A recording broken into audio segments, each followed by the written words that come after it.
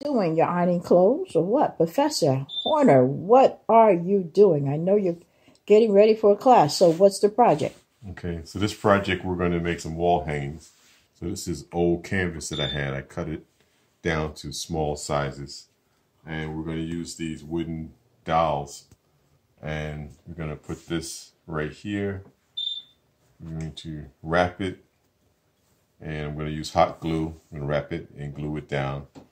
And then the students, these are the young students, they're going to stamp. They have rubber stamps. And they're going to put paint on it. And they're going to make little designs on the fabric. Then they'll be able to hang it with a string over the top. You'll see it from this side like that. And it'll hang from the top with a string. Okay, now tell me, what kind of material are you using? You said it was old canvas. Is this linen? Is this cotton? This is cotton. This is cotton duff. Okay, now. But it's not heavy, so it wasn't good enough for my painting. Okay, so let me get this straight. This was canvas you purchased for painting. Right. But it wasn't heavy enough. Right, so I took it off the stretcher. Ah. And now I'm going to use it for the kids. So in a way, it's a good recycling. Right. And so you can use this for a nice craft project. Mm-hmm. And there's something that the children are going to love and treasure and hang up and give as a gift, right? Hopefully. Hopefully. Now tell me something. When this is finished, can we post the results of some of the pictures? The stamping that they did? Yes. Okay. I'm looking forward to this. There's a lot of things you can do with this. And about what size is this? I know you had me help you cut the canvases out. What size is this one? About 14 inches? 14 inches. And this is about 12 inches on the fabric. And it's about 24 inches long. Okay, 24 inches long. And 14 inches on the fabric.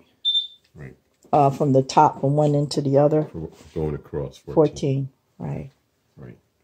Oh. But it can be any size. You can make them large, long.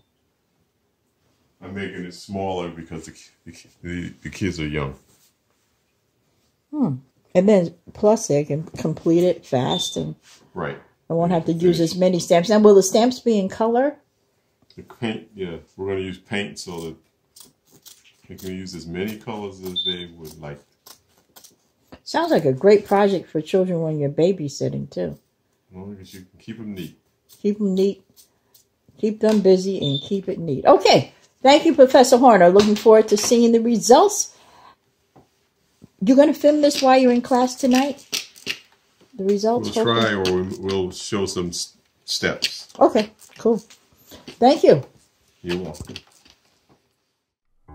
Here are some of the projects that were produced by the students.